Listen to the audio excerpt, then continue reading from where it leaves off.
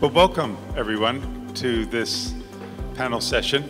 Now my panel members, going from right to left, are Paulina Addy, who you might remember from our welcoming addresses the first day, the Deputy Director for Women in Agriculture at the Ghana Ministry of Food and Agriculture. And then we have Abdoulaye Ka, the National Coordinator of Cellules de lutte contre la malnutrition, an innovative national initiative in Senegal, and pardon my French.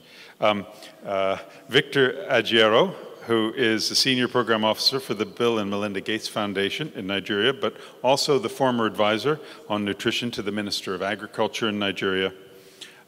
Anthony Morrison, Chief Executive of the Ghanaian Chamber of Business and a farmer. And Lizzie Igbine, National President of the Nigerian Women's Agro-Allied Farmers Association.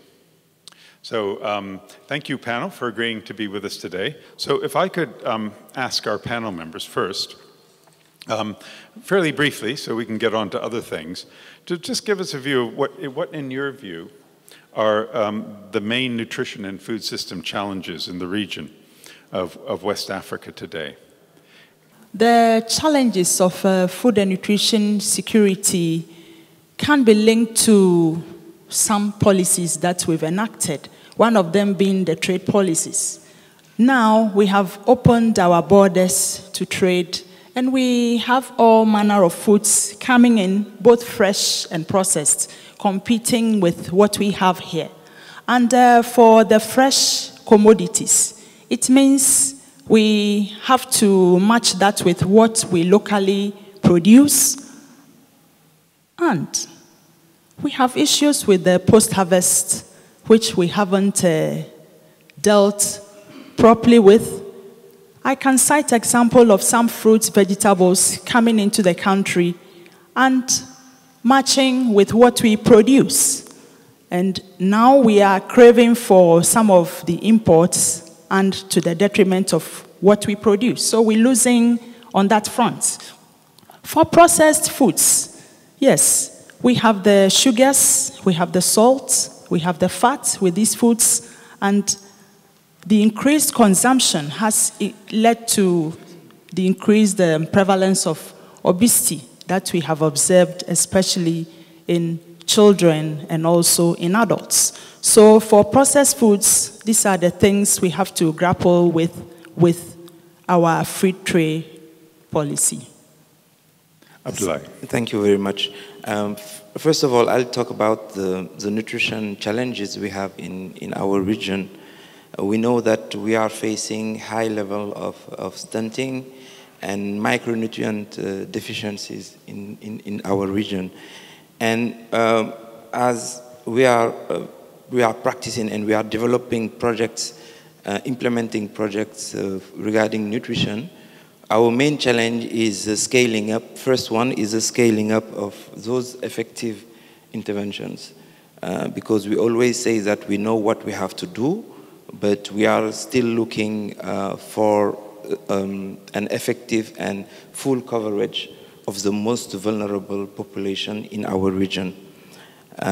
We also are facing the lack of knowledge regarding the determinants of the different type of malnutrition, because we know that it's multisectoral, and we know that we have to get to know exactly how the health determinants, the agriculture determinants, the trade determinants, education determinants also, all the different relevant sectors, what their different determinants are doing, if we work on those different determinants, how we can improve the nutrition situation.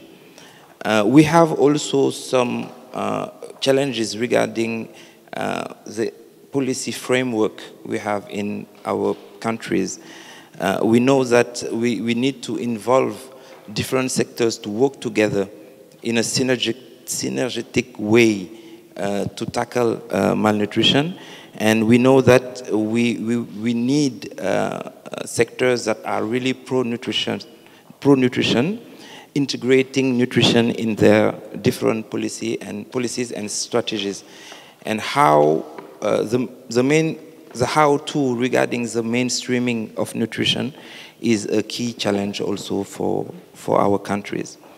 Regarding the food system, from a nutrition perspective, we don't see a model. We always say, what is our food system model in our countries? In Senegal, for example, we can't describe you in a precise way our food system.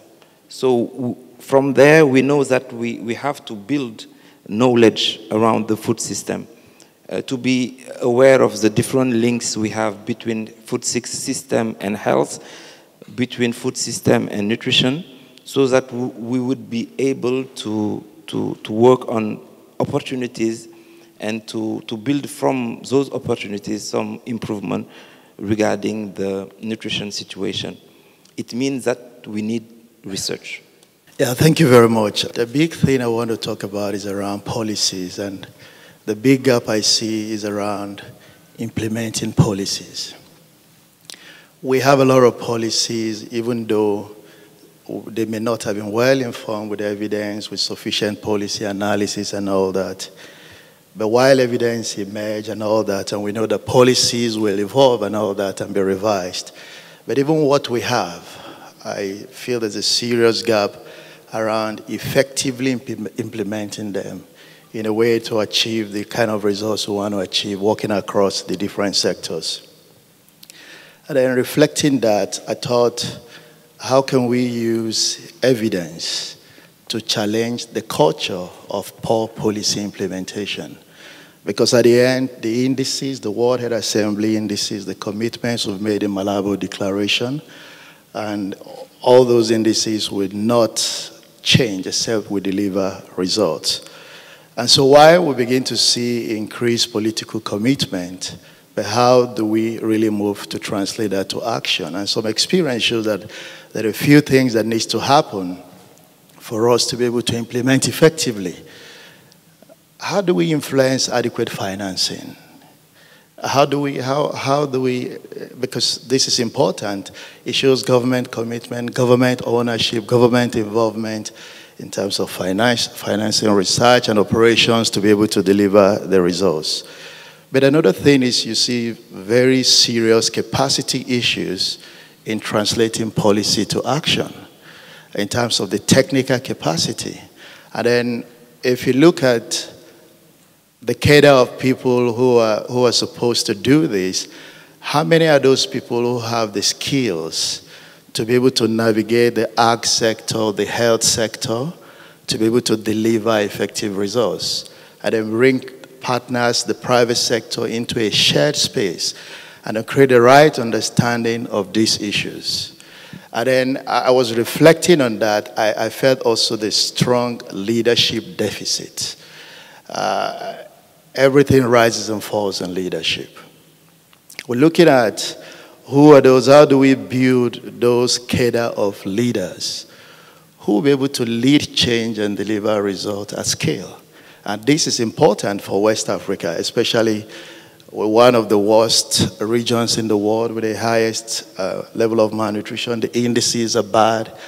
How do we, with a strong sense of urgency, drive that? And then see those kind of leaders who can assimilate complexity and transmit clarity. A kind of leaders who will be able to use evidence, understand evidence, and then influence policymakers, navigate the policy community, the practice community.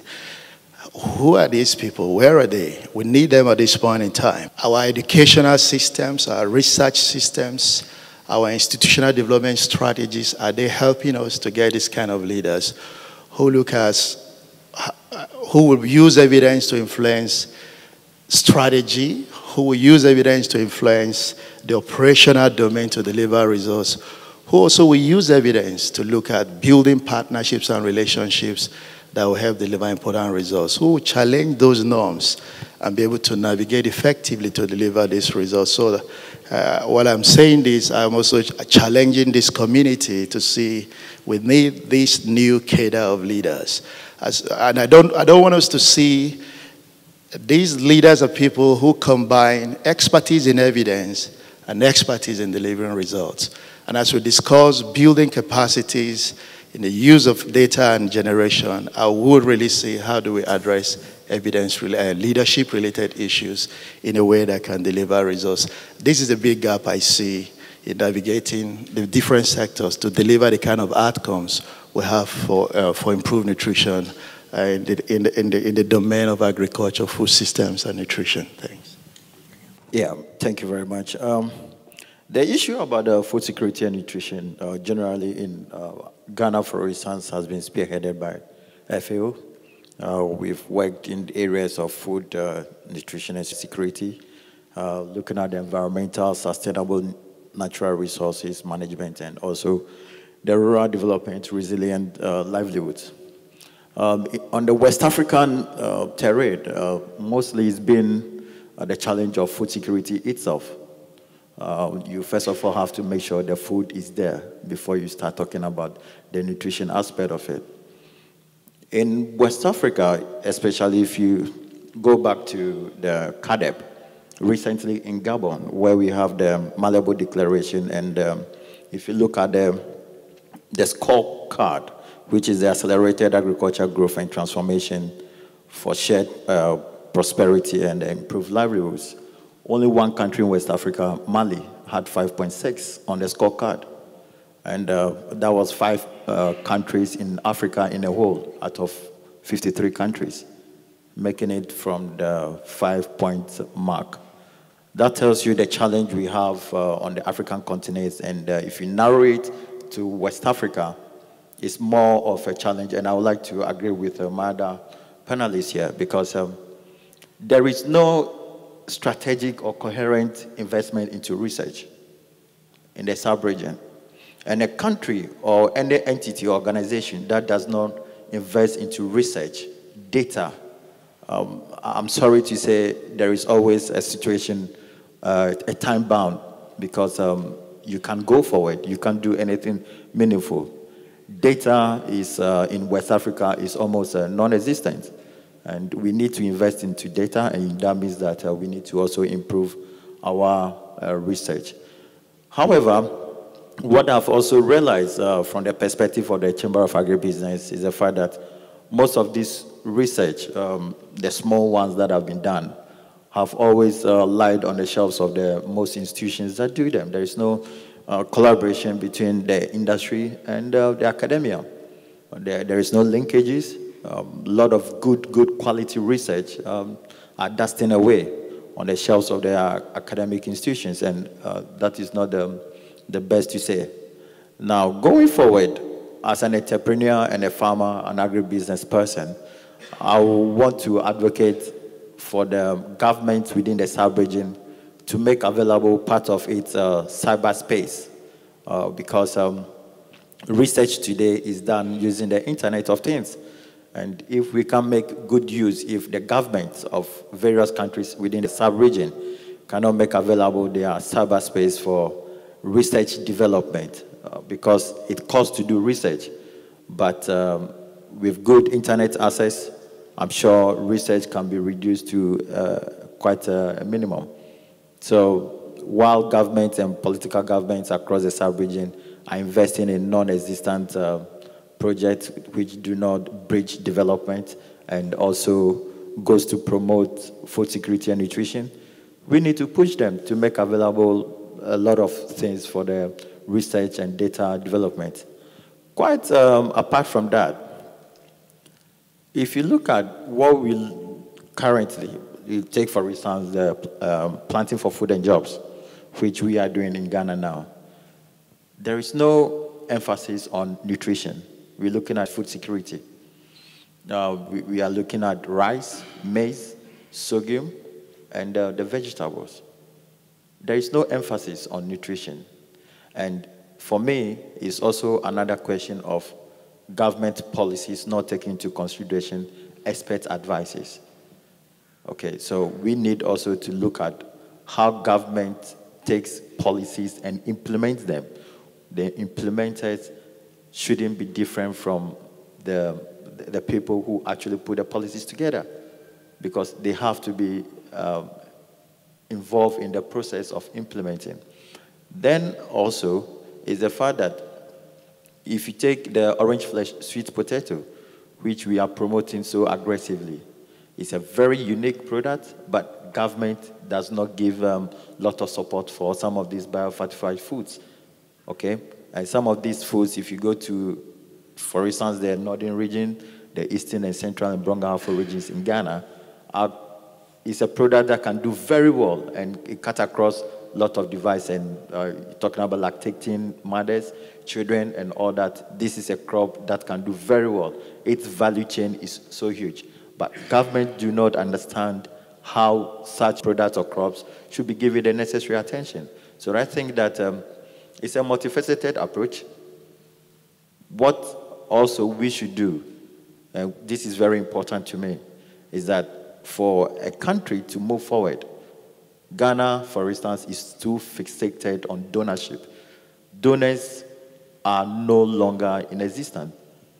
Donors want to invest their money. They want to trade. And if a country is so fixated on donorship, excuse me, I mean, donors are now businessmen. So if we want to see the necessary steps being taken, we need to find a way of diversifying our challenges, move from donorship into a trade economy, and make sure that where we put a cent, we get a cent or more back. Thank you. Thank you very much. I'm going to speak from the aspect of a woman and a producer. There are policies in nutrition, but we lack communication. These policies are not communicated to the producers, are not communicated to the users. Remember that nutrition starts from the woman, the child in the womb. When a woman is pregnant, what are they teaching her at the antenatal? The right food to eat? When the baby is put to bed, and we are asking a woman to do 6 months baby friendly, is the woman well fed? These are issues of policies that have been there, but the communication is very, very poor. It should be communicated at the antenatal ward and to the families, because it's the woman that brings up the food. She has to know how to cook the right food, even from her farm, from her garden. The vegetables are there, but these women will cook without the vegetables. The chickens are there, but they will rear them to sell.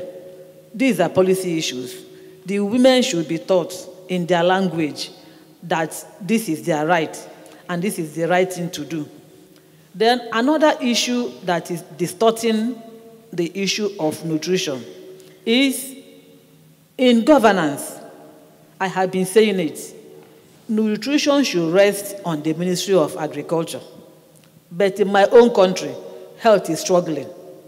Before it comes to health, the food is being produced, so it should be produced right, with good seed, at the right time, with the right processing, drying. If all these things are done, then the food is quality. But why should health be struggling? That it's about sun, it's about scaling up. To scale up what? We should scale up in the farm first. We should scale up in our household first. These policies should be strengthened, because often at times it's a problem to us. It makes the implementation failure, because at the end of the day, health is struggling, agriculture is struggling. Let people go and do the right things. That is what we should advise ourselves on policy. Thank you very much. Thank you, panel. So I know we've heard a lot about the problems, but I know there's some really interesting ideas, experiences that we could share about how these problems are being addressed. And so I'm wondering, particularly in the institutions that you're all involved in.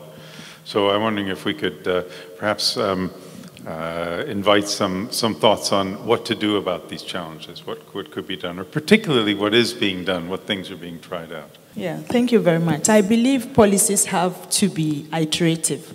As you move along, you have to correct things as you go on. So that is key. And for the agricultural sector, as hinted by the Chamber of Agribusiness gentlemen, we rolled out a program dubbed Planting for Food and Jobs. Yes, I would want to say that for every country, the grain needs become number one. That is why we have the silos and so on, and then the others follow.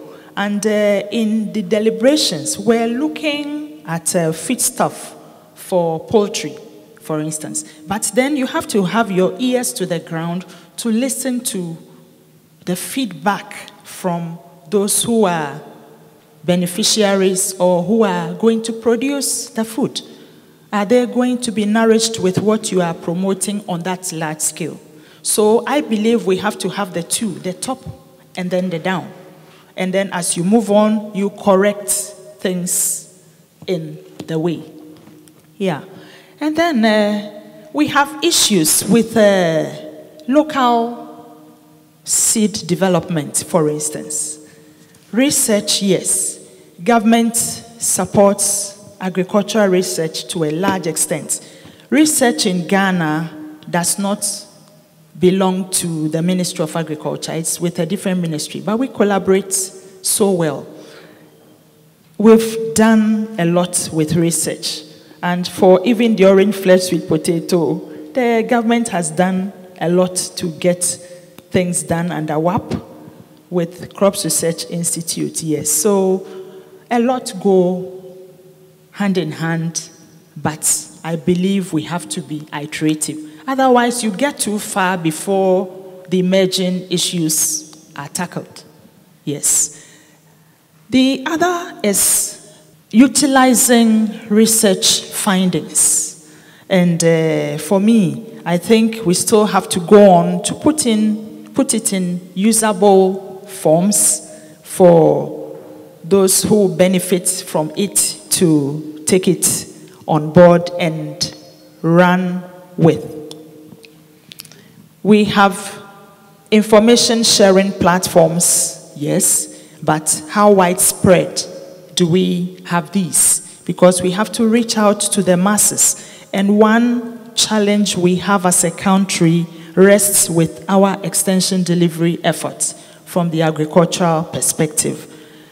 We know how to do a lot of the production, but the way it has to flow along the value chain have a few elements that we'll have to correct. So I think we'll have to just open up, fix the issues along the path, and I think we'll get there.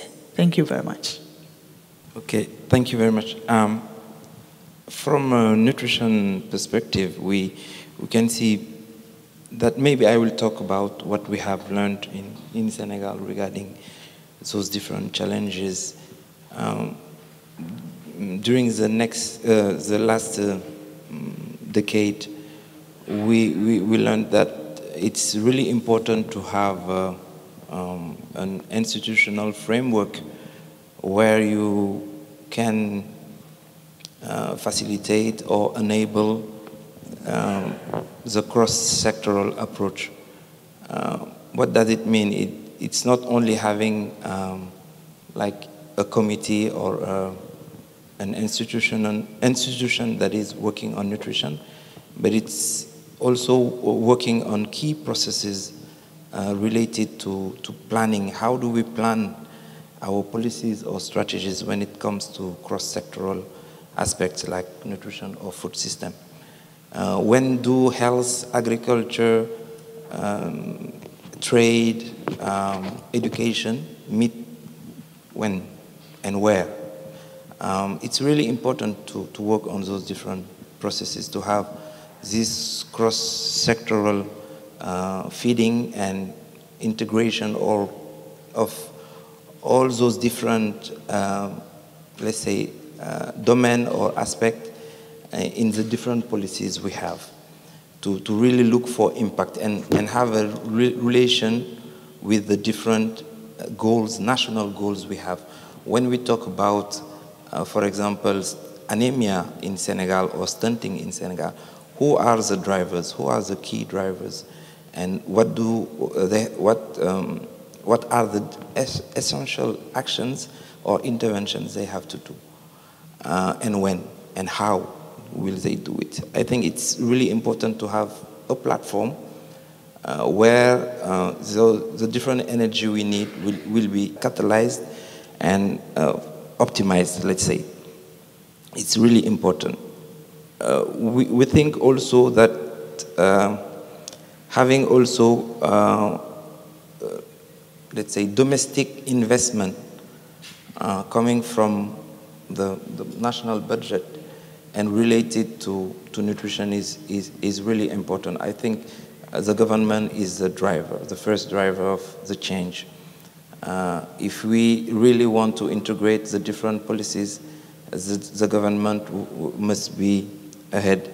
And the government also must have this, let's say, sustained approach in terms of building national capacities for the key processes we have in terms of research capacities for research, capacities for implementation, and having a model, a national model when we talk about integrating nutrition to agriculture or integrating nutrition to education in the education system, etc. So this leadership, national leadership also is really important. And when we talk about leadership, it's not just a word, but it has to be really marked by the national processes where you can see that this is relevant for the country and it's a country-driven approach and specific to the country.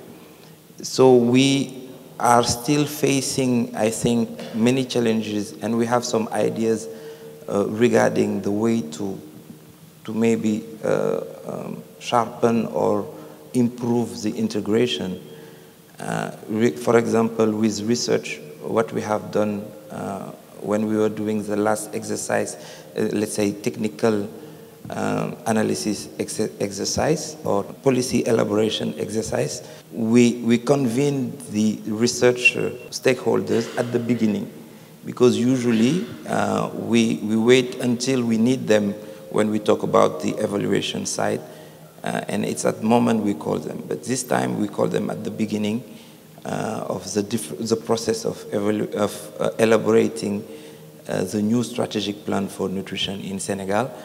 And what is really a hope for us is that we have, regarding the Ministry of Higher Education and Research, we have an action plan for the next 5 years regarding the contribution of research for nutrition goals in Senegal.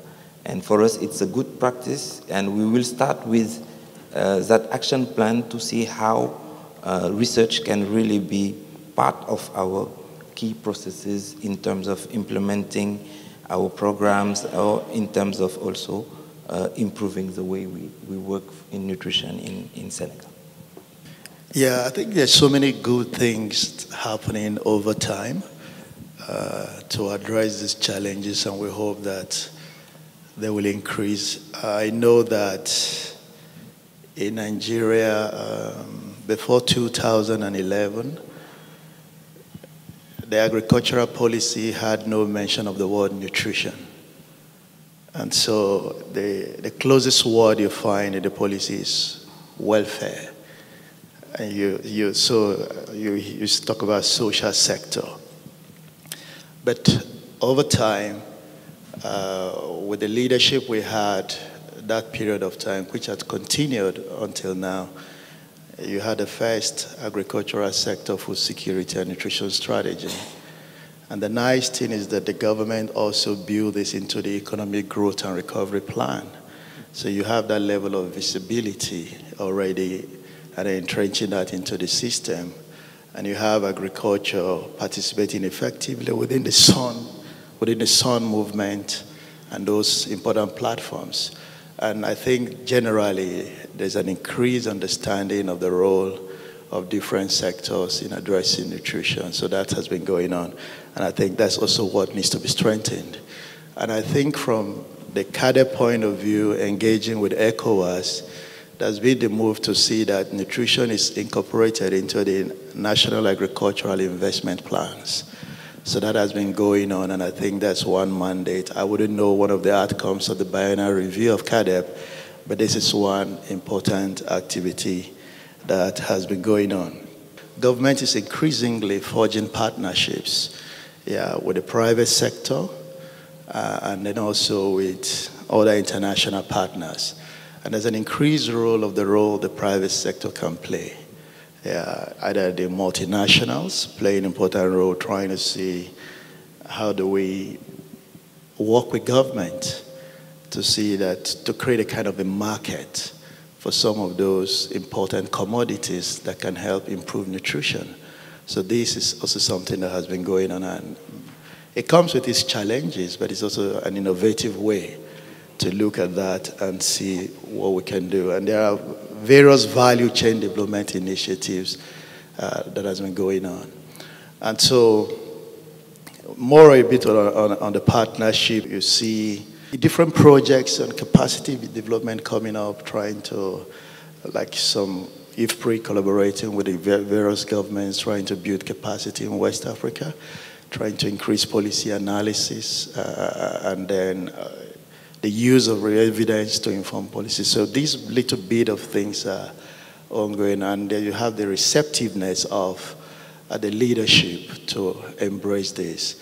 The African Development Bank also is helping with an initiative called the Africa Leaders for Nutrition, which is helping to see how do we develop the economic development narrative for nutrition. How do we make it visible to the ministers of finance to improve financing for nutrition?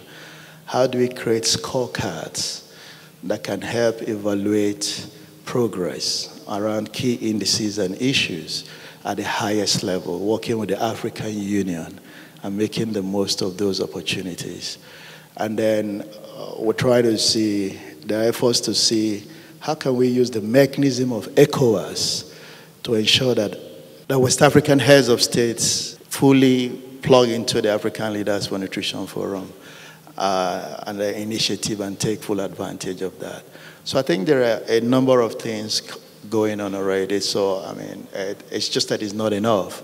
But there are signs that things can get better with more commitment and more attention. Yeah, thanks. Thank you. Anthony. Thank you. From trade perspective, really, I've seen these challenges over the years as with regards to more of the West African leaders becoming more protectionist in a way, trying to protect their hegemony as in their presidency or government. And it's also a blockade for trade liberalization. For instance, it takes a number of days to move a container from Ghana to Nigeria, and from Nigeria to Benin is almost non-existent. And those are some of the trade barriers that are in place. We have put together the West Africa Free Trade Movement, and we've been doing a lot of work, a lot of collaboration with the sub-region. But you still feel that with the involvement of ECOWAS, for instance, you would have expected that most of the states will give some leeway towards the movement of agricultural produce, but it's not working. And this is another challenge we need to be looking at. How do we, as the sub-region, over 370 million people, okay, how do we take advantage of liberalization for the agriculture or the agribusiness economy? How do we take advantage of that? We have NEPAD coming on board with a lot of things. We have the AGOA all taking advantage of the sub-region. But how does the sub-region uses its numbers, okay, to empower their economic intertrade, which is very essential. Now, going forward, we have also realized that if we're talking about policies, okay, most African countries, and in fact, that also influence on trade, okay? So most African countries and West Africa and Ghana, we are fixated on bringing policies 5 years, 7 years. Meanwhile, there is no existence of a national development plan, okay, that can last over 50 years, where we evolve the people over time. In countries or developed countries where policies have worked, they have worked because they were made to withstand time. We make policies to withstand our wishes, as in campaign promises by government coming, or opposition parties coming to government. So it must be a national consensus going forward for the West African sub-region. Are we looking at the sub-regional policy for the next 30 years in terms of trade liberalization? Are we looking at individual countries coming, doing their own policies that will last for 50 plus years? We need to look at how we can harness all these individual state trade policies and how it works effectively. I'll give you one example. I'm a farmer. I do farm management at Seta Farms for clients. And last year, I did ginger, 50 acres for a client. As at the time we were doing the projections, we were looking at 350 per bag, okay? As of 3-4 months we are about to harvest, ginger came from Nigeria. Now, the point is that it's cheaper to get ginger from Nigeria, but what about the farmer in Ghana, the indigenous farmer? Okay, as at the time we were about to sell, we couldn't sell even at 200. So you have made a loss already of 50%. How do you cater for your client investment? So this also calls for some form of local protection policy, okay? But we shouldn't, in a way, do the policy too much. That will also affect the general trade environment. We need to look at it. How do we bring the local indigenous companies to play in an effective, efficient industry? This is what we need going forward, because when you involve the private sector in the formulation of policies, it does work. Then also we look at the bigger multinational companies, their social corporate responsibility. What is it directed to? Maybe as a government in the West Africa sub-region, we can say, okay, instead of over-concentrating on the oil industry, instead of over-concentrating social corporate responsibility for beauty pageant and music contest and all the rest, can we make sure that 50% goes into research and nutrition? Because after all, for the musician to perform, if he doesn't eat good food, nutritious food, he will have enough energy to perform. So we need, as individuals, as private people, as professionals, as wherever you find yourself, we need to begin to have some self-retrospection and begin to ask ourselves the hard truth. Okay, what I'm doing, would it change how I came to make it, or to make it worse?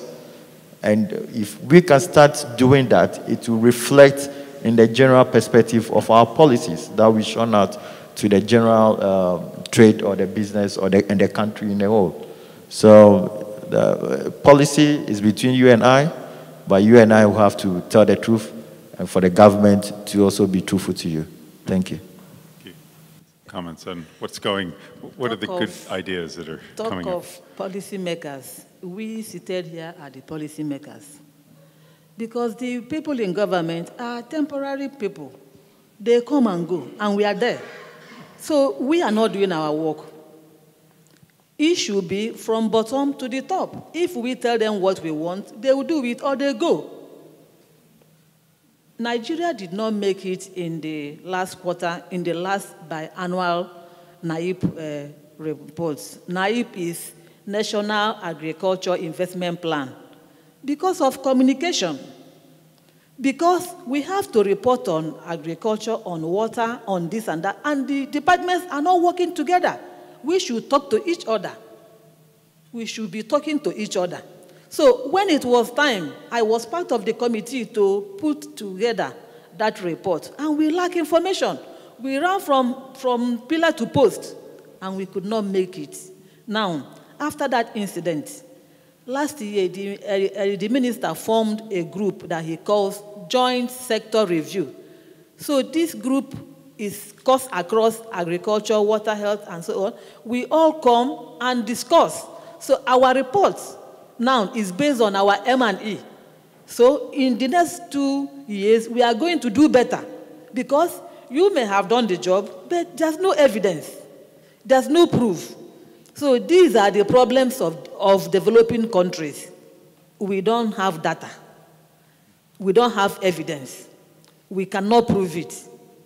So I want us to start thinking in this way, that we are the people, is how we want our country to be, that it will be. We should start to speak from the bottom, so that those people who are there should hear us or they go. Thank you very much. Thank you. It's interesting how on the one hand, there's a lot of innovation going on at the national and the regional and indeed the international African Union level to bring together sectors and to get a nutrition policy into them. But there's also a feeling I'm getting that the actual basis of the food system, the agriculture production system, is sort of handicapped by problems of trade and access and production that is essential to get in place before all of this collaboration and cooperation can be achieved. I hope there's a chance for the panel to comment on that, but it's time now to go to the audience. Hi, my name is Jolene, and I'm from University of Westminster.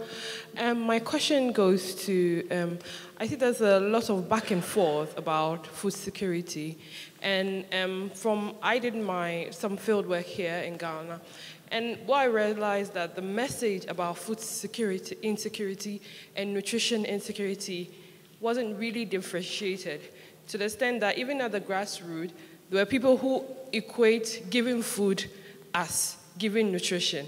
And even some stakeholders or key persons that throughout my research I've worked with could not even differentiate between these two. And if we don't get the fundamentals right, there's no way, if we are going to advise on policy, these policies will go right. Because there are people who are supposed to be key persons in nutrition who cannot differentiate between what food insecurity is and what nutrition insecurity is.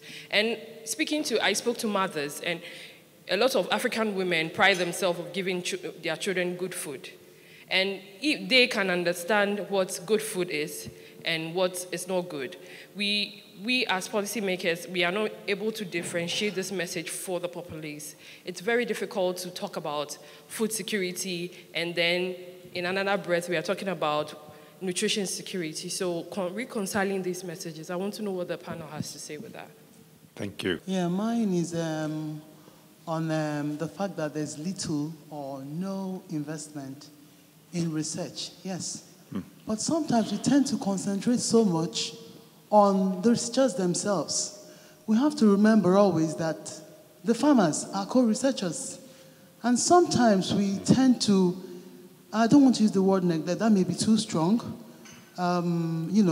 sidetrack them when it comes to planning of such researches. Remember, what we need is a positive change in attitude, isn't it? And once we have that, I know that farmers will come out in full because they know the complex situations they are in. It is these same people that will tell you about their environment, which is what you are looking for, which is also what you are going to translate to your beautiful data. So, and at the end of the day, you still find out that there isn't much feedback. We're talking about nutritional value or nutrients. We don't sometimes think about also their nutritional status. So I feel that in every research, there's also reason to make policies towards ensuring that the researchers, our co-researchers, in quotes, if you like, get almost enough attention or enough inclusion, starting from the planning, implementation, and evaluation of every project, which makes a sound and sustainable project. Thank you. Thank you. In Nigeria, I want to know if we really have policy addressing food system, food system as it relates to nutrition and health. Because I want to cite an example, and then based on my example, I want you to react. In the university where I work, I raised some birds, some broilers, and I had two systems. I used two different systems. One was organic, and the other one was inorganic. And the approximate cost of sales was 2,000 naira for the organic, and 1,800 naira for the one prepared, for the one that was raised without, using organic system. And when I look at the difference, just like less than $5. And to my surprise, we expected those people at high level, like the professors, to buy the the broilers produced, using the organic system. They didn't buy it. They preferred to buy the cheap one. So I don't know if people you have categorized to buy healthy food just prefer to just buy the same thing. We produce some organic rice in Ahmadu Bello University, in the Department of Agronomy, and of course, it was so surprising that the professors were not buying it. They prefer to go for the, for the inorganic. So I don't know. From the ministry, do we really have we even reached the level of talking about, food system for nutrition and health? We are still talking about food system for food consumption. What we need, what is currently happening is that people just want to eat, whether it is nutritious or it's not nutritious. Great. Just to have something, So I think we have currently, I was discussing with our leader, yesterday. I think the federal government is trying to develop a food strategic system for 2050 because the population of Nigeria is growing. By 2050, our population will be around 390 million. And so we are developing a roadmap. But looking at the old result, we discovered that nutrition is still lacking. We are still talking about what to eat and not, Seems that way. The quality. Thanks very much. Between Director Paulina and Farmer Morrison, I just heard something. While Farmer Morrison was talking about orange flesh, sweet potato not being promoted, the director was saying it is being promoted. And that's Ghana. That clearly shows the problem of communication. There is a serious problem between what, for example, WAP is doing and what's happening at the local level. That shows clearly, and is also in policy. You realize that those who implement at the community level, at the district level, have no idea what the policy is about. So we have that disconnect between policy and what is happening on the ground. It's almost in every country. And that's a very serious problem. Then Madame Lizzie, she was talking about probably bringing more fight between health and agriculture. If we continue like that, we'll never get anywhere. Because health will show you why nutrition is important there. Agriculture will also show it. Even sanitation will show it. Education will show it. So our real problem is who coordinates nutrition. Ghana, we've been trying to see whether the presidency can take it up. If you put nutrition at the presidency, and it was a good example, because when we tried the presidency calling a meeting, it worked. Ministers came. If you let the Minister of Agriculture call a meeting, the Minister of Health will not come. So we have that problem of where it should be so that coordination can be done, and done very well. And I think we shouldn't cause a fight between all the ministries. Let's get somebody who can get all of them together. Great, thank you. Thanks very much. Right, thank you very much. For the definition for food security and nutrition, I think that is very clear. There are indicators to measure food security, whether at national level, household level. There are indicators to measure these. And nutrition, when we talk about nutrition, it is a bit complex because it is not just the food, but the body's ability to also utilize the food. So nutrition, yes, it cuts across a good mix of foods. And we are suffering today because we have a lot of diminishing foods. A lot of our crops are becoming extinct. We don't have them anymore. So it reflects in some diseases that are surfacing, which hitherto was not there. You find consumption being one way. You have homes eating rice constantly. When we were growing up, we had different foods. Now, it's so sad our young ladies do not even know some of these foods we used to eat because they've become used to, I don't know what to term it, but some straight foods, and that is what we see all the time. And as experts, we also do not insist on what we should be served. As part of our food service, if we would demand for certain things, I think we'll be going in a particular direction. Because I would want to cite this hotel as an example. If we're coming here for a nutrition conference, we should be eating healthy.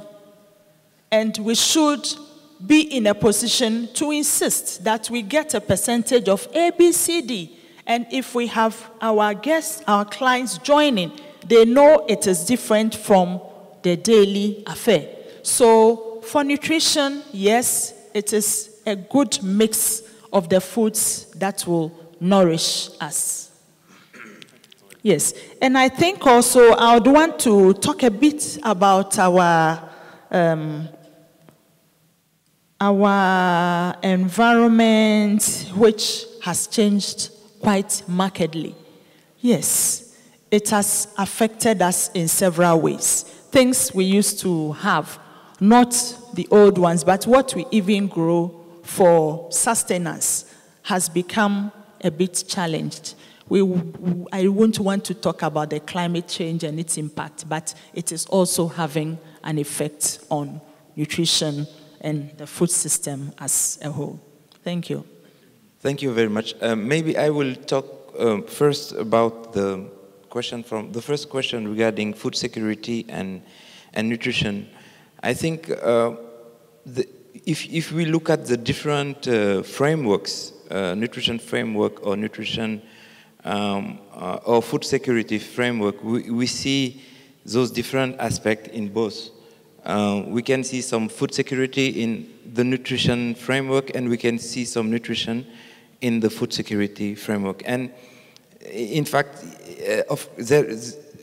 we can see some battle regarding the conception regarding who is more important than the other. Sometimes it's a battle. But for me, this is not the most important part. The most important part is where do we meet nutrition and food security? Where do we meet?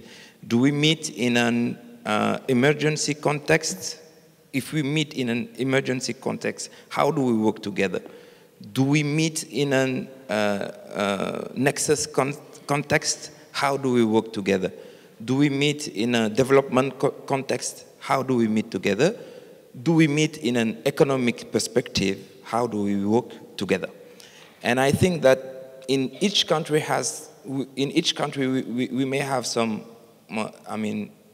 framework that is really putting together all those different aspects, integrating also climate change, gender, many cross-sectoral domains. I think it's the most important part than doing this philosophical aspect, saying it's like, as we say in French, les œufs entre la poule et les œufs. Who is before? I mean, in some countries you can see those type of battles, and it's useless for me. Chicken and eggs. It's useless. Secondly, I wanted just to raise the important intervention related to the institutional framework. In Senegal, we have experimented the nutrition at the President Office and the Prime Minister Office. We can share the experience with Ghana in another context, maybe. We did both. In a project perspective, we had nutrition at the President Office, and in a programmatic approach, we had it in the Prime Minister Office. And both can work, and we have some key lessons we have, and we can share with you maybe in a, if you have the opportunity. Thank you. Yeah, so very quick points on, I reviewed several conceptual frameworks on nutrition. The UNICEF, the FIVIMS, and I felt they're saying the same thing, but how we interpret them and how we help people understand that no single sectoral domain can deliver nutrition outcome, but we need to find how to create a common understanding and work together to deliver that. So, but there's a lot of work to do that so that policymakers understand, technocrats understand, and the public also understand. Engaging farmers, very important. I just want to very quickly, I was wondering, I mean, why you go to the public market and you don't see biofortified foods. You need to find them around certain specialized channels.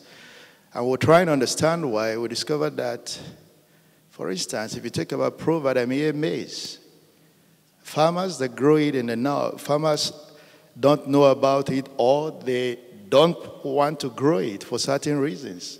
It yield issues, drought resistance. So engaging farmers to understand their preferences and building nutrition considerations extremely important. So I completely get that. I think we need to really engage farmers the more and get their perspectives. On the Nigeria chicken, organic and inorganic, I think I want to be careful about how we define healthy foods. I know that somebody presented a research on the definition of healthy foods, and I wouldn't really want to go away that it just have to be organic. I don't think, I wouldn't know, but I don't think this is where we are, and that's what the definition is. But when choices are limited, when there is limited by poverty, limited by ignorance, then it can affect what people consume. So it's not always about the price. The price is important, but the knowledge also matters. And I think we have systems that are meant to address that. And finally, on coordination, I think is a problem in most of our West African countries. It has moved from food science and technology to health, to agriculture, to budget and planning in Nigeria. But there are serious capacity issues, even when you put it in a multi-sectoral ministry.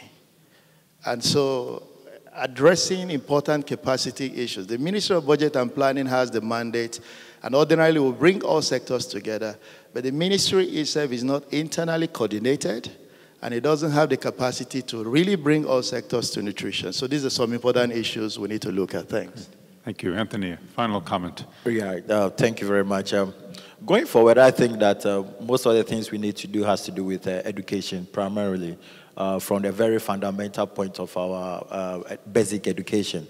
We need to inculcate that into the school children because it's mindset. It has to be mindset that, yes, nutrition is very essential, whereas we push together food security and inculcate the two. However, the very beginning of production, we're looking at good seeds. If our farmers are not getting the good seeds that they need, then at that very beginning, you'll not be talking about nutritious crops because that influence what goes into cooking. So we need to look at that. However, how best are we doing to take care of the aflatoxins, the various challenges we have with post-harvest? Okay, it's very essential.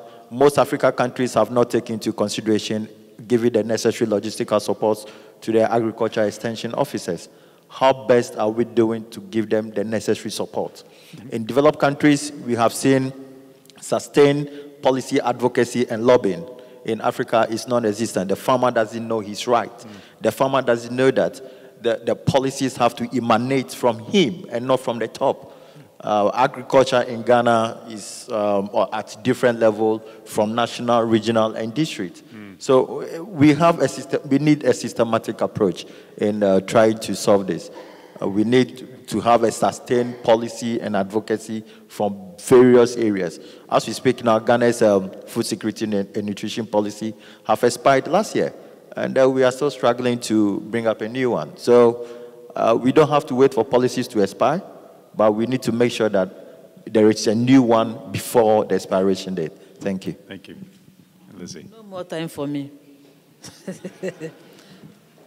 My last word is, we all need to talk to each other. Agriculture, health, research, the producer, consumer, and private sector. We don't need to fight. Everybody is key to achieving this, our goal. So can we communicate and open up and let A know what B is doing and adopt and accept that we are all important in this game? Thank you very much. Well, communication, a good point to end on.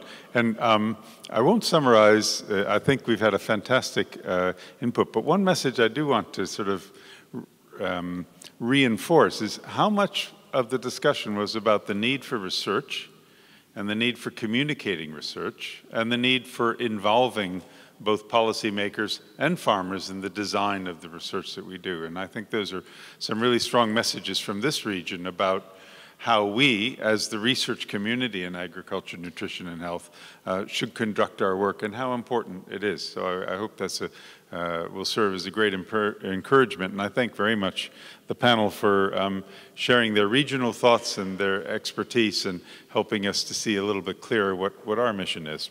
So thank you.